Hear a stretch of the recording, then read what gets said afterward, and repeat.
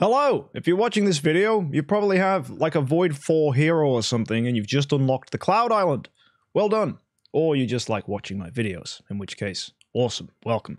And have you subscribed yet? If not, subscribe and then you get recommended more of my videos, which is always a good thing, I think. Moving on, today we're going to be talking about the Cloud Island, tenants, and which Cloud Island buildings you should focus on, which tenants are important, and how you can pretty much, without any help from me, just easily work out for yourself which heroes are the better heroes to use as tenants. So today's a big lesson in how the Cloud Island works in tenants. So let's go and take a look. So let's assume you don't know anything about tenants or homeowners. If you go to the Celestial Island, you'll notice there's an area called the Cloud Island in the corner, and it will normally tell you you need a Void 4 hero to unlock this. Now, for anyone that doesn't know what a Void 4 hero is, it's when you have these 4 nodes in light blue around the faction of your hero. So if you look at my Aspen here, he's Void 4, everyone else is as well. These are all got these Tree of Origins underneath. You don't actually need any Tree of Origin improvements, just the Void 4, which will look like this when fully completed. For this, you need 5 million Stellar Shards and a 10 star for each improvement, so that's 4 10 stars in total after you have gotten to E5. It takes some time to achieve those Stellar Shards, so let me stress, as we always do, it's really important whenever you get a Transcending Sphere, always turn this into Stellar Shards, because Stellar Shards are a really important resource for void imprinting your heroes. Anyway, let's assume you've done all that and you've unlocked the Cloud Island.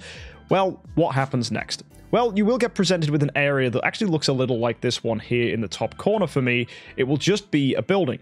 And in this place, you can go ahead and add additional buildings like the wheat field, the central market, the dining table, and the spring well. These will cost gold and gems. And by adding these to the area, you unlock different locations where you can place tenants. Now, if we take a look at this building here for my Fairy Queen Vesa, you will see that the tenants are giving bonuses to my heroes in proportion to the attack and HP of that particular hero. Now, it may be your assumption that attack and HP, because it's different for every hero, each hero is going to be different as to whether they're a good tenant. And that was commonly believed to be the case, but actually it doesn't quite work like that. Transcendence heroes are always the best tenants because their stat increases are incredibly high. So if you look at this jar, for example, she's giving a ton of stuff. Now it helps that she's Tree of Origin 5, of course, that's going to give a ton of stuff. She's also wearing a flag. We'll talk about flags a little later, but flags really help out tenants as well. But basically, the more stats you can throw in on these heroes, you get a massive increase to attack and HP. Now, what's also interesting is no matter how powerful the hero is, you also gain a fixed speed increase, which is proportional to the level of the building. So you can see all my levels here are 105, and that gives us 212 extra speed. Now, what's important about level 105 is 105 can only be achieved by skins. So that's another thing you need to know when a Viking Saga event comes along, or you can purchase these in the Starry Gem Mall as well. Basically, these skins will add 5 levels to your Celestial Island buildings. And also, upgrading Celestial Island buildings will require resources, which you can see if I go look at my Asmodel building over here, and these will be different for each building. So for the first building, you're going to need wood and normal toolboxes, and then eventually Master's toolboxes as well. For the second building, which is the central market, you're going to be needing rock, normal toolboxes, and Master's toolboxes eventually. For the third one, you're going to need iron, normal toolboxes, and Master's toolboxes. And for this fourth one here, you're going to need fluorite, normal toolboxes, and eventually Master's toolboxes. So immediately, it should come to your attention that these buildings all require one different resource for each one, but the rest of them will just need toolboxes and Master's toolboxes. Now, the number of Master's toolboxes varies depending on how high the level of the building is, but typically you should know Master's toolboxes are quite hard to get. So if you're a free-to-play player and you're able to pick them up, definitely do so because the demand for them will progressively increase. Normal toolboxes, it actually doesn't require as much compared to the other resource. So you can see here it says 75,000 for this upgrade here, but 380,000 for the normal resource. So what you need is kind of like an even distribution of everything to upgrade across the board. Now, for HP and attack aura buildings at the end here, these I often see as a waste, as they don't give too much of a stat increase to your hero for the resources used. It will use a lot of your normal toolboxes, and that may stop you from being able to upgrade other buildings. So I would always kind of steer away from building them until you really have nothing else to do, but typically you'll always want to be improving your homes. Now, it should be mentioned that not all Celestial Island resources are created equally. Of course, it might just seem like you want to get an even amount of wood and fluorite and iron and rock, just so you can upgrade your buildings evenly. But that's actually not a smart idea. The reason is, eventually down the line, you will be putting Transcendence heroes into these buildings. And you'll see all Transcendence heroes put another Transcendence hero in Tenant Spot 2 and Tenant Spot 4. And like we said earlier, Transcendence heroes offer the biggest stat increase of any hero in the game. So what you will want to do is always prioritize the resource Rock for Tenant Spot 2 and the resource Fluorite for Tenant Spot 4 before prioritizing Tenant Spot 1 and Tenant Spot 3. You will see with my building here for Asmodel, it looks a little like that, as I have 100 on building 2 and building 4, but if you look at building 1, this is only 54 plus 5, and this one here is only 76 plus 5, so you can see already that what I'm doing is prioritizing building 2 and building 4, and that's what you should do as well. Always prioritize Rock and Fluorite. Now, if you're an early player, typically you'll want to be prioritizing the one that corresponds with the hero that you are building. So let's say you eventually want to build a Sword Flash on your account. Your second Transcendence hero is likely to be a Lord of Fear Aspen. Now, he is in Tenant Spot 2, therefore you want to prioritize Rock. But maybe instead you're a player who likes to use Mockman. And you'll see that actually Jara is in Tenant Spot 4, and you'll eventually build Jara, and you'll definitely build her before the Sword Flash or the Arania in Tenant Spot 2, so you should probably prioritize Fluorite. So just things you need to focus on there is which Transcendence hero pairing, the one you will have as a homeowner and the one you have as a tenant, will be used, and therefore prioritize that particular resource. Some of you may realize if you're using Eloise, for example, as a homeowner, there's not much of a priority here, but Fluorite's typically okay because Carrie is a solid tenant. Now, how do we weigh up whether a hero is a good tenant or not? Does it just come down to the attack or HP of a hero? Well, yes and no. The key thing that differentiates heroes is whether they are transcendent or non-transcendent. Now, we already said that Transcendence heroes are best, and they all have their own unique stats. So it's just important to know to prioritize Transcendence heroes whenever you can. However, if you're not using a Transcendence hero, they follow a different rule, which is contrary to what you might assume. Depending on the class of the hero, they offer a different increase. So, if you didn't know, warriors, mages, and rangers all give the same boost, regardless of the hero's base stats or anything like that. And this boost is the highest you can get with a non-Transcendence hero. Next is priests. These give the next highest boost for attack. And then finally, it's assassins. That might surprise you, as assassins typically have quite high attack, but they actually give some of the worst stats in the Cloud Island for your homeowner heroes. So let's take that knowledge and apply it to some heroes here. So let's look at this Eloise. If you go and look at Tenant Spot 1, we have a ranger, we have an assassin, and we have a warrior. Knowing this, we know it's best to go with Onkiramaru or Flora because they're rangers and warriors, and we can ignore the Ithaca unless you really need her on your account because she's not going to give as good bonuses as the other two because she's an assassin. For Tenant Spot 2, we have a priest, Gustin, we have an assassin, Sarja, and we have a mage, Jara. You will remember, priests are second best and assassins are worst, so therefore we will go with the mage, because mages, rangers, and warriors give the best stats, so we would choose Jara. Go to Tenant Spot 3, we have two mages here, Tix and Mim, so both of them are even, and Tenant Spot 3 also contains an Annabelle, who's a priest. Tix is a phenomenal hero, very useful, and a mage, and he's not light or dark like the Mim, so immediately the best choice. And Tenant Spot 4, we have a choice between two rangers here, which is Freya and Carrie, and in the middle, there's Amon-Ra, who's a priest. So people typically choose Carrie here, because she's a very strong hero and she's a ranger, and therefore offers the better bonuses.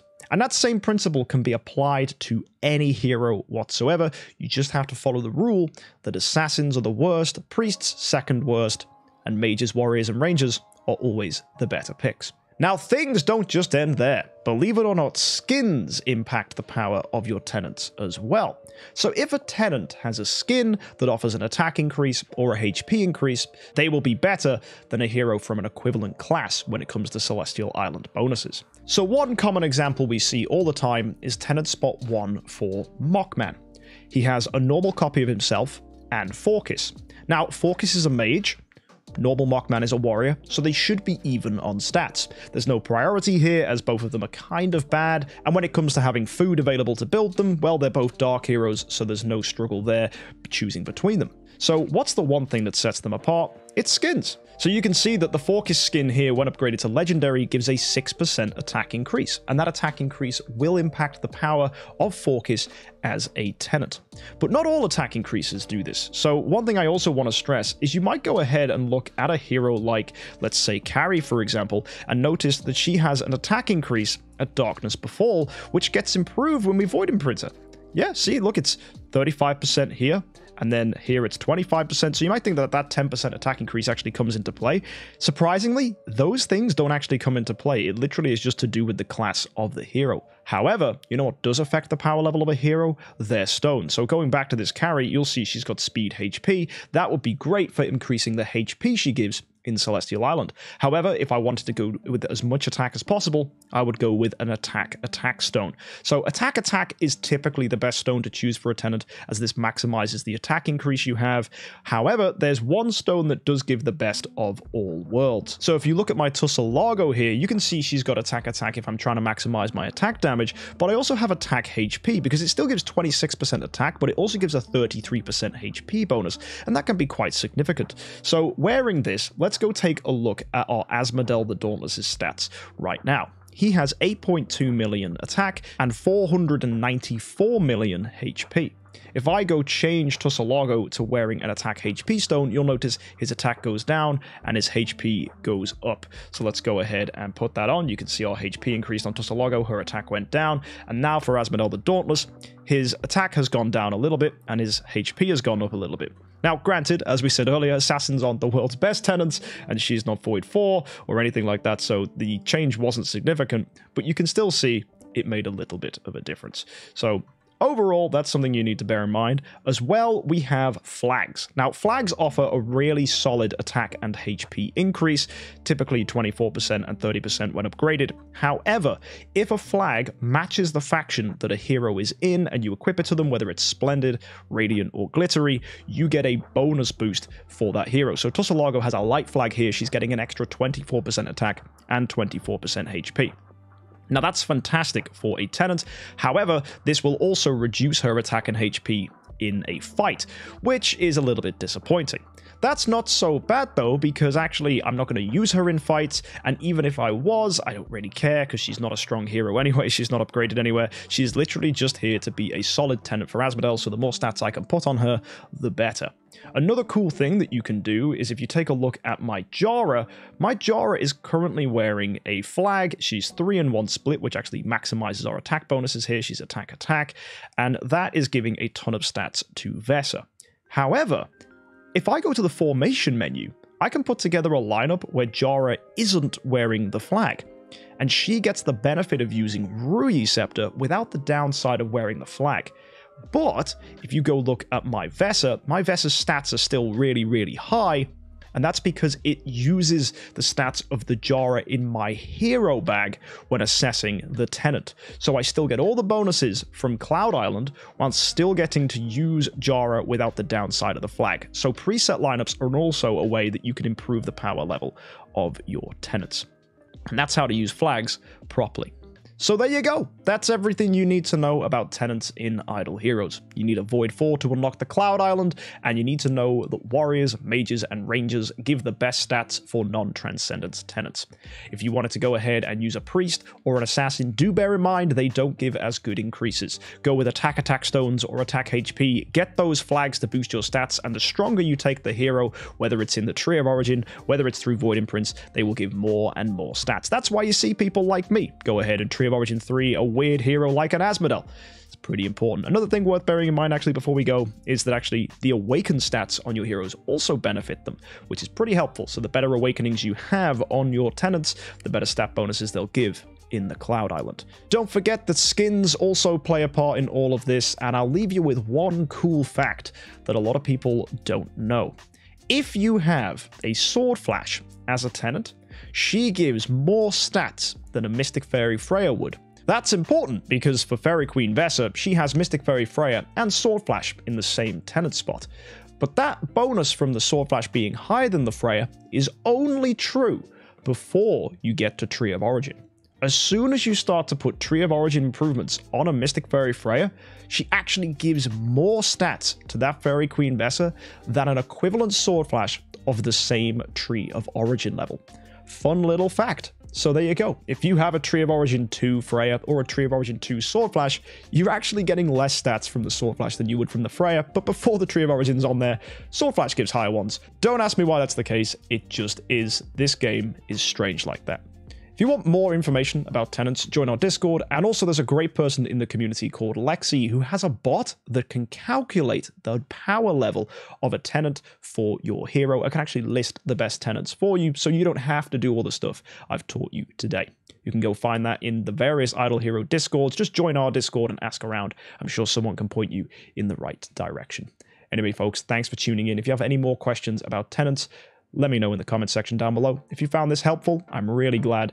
And of course, keep up the good work, making your heroes stronger. And with this advice, hopefully, your team is just that little bit better. I'll see you next time, folks. Have a good week, and happy idling.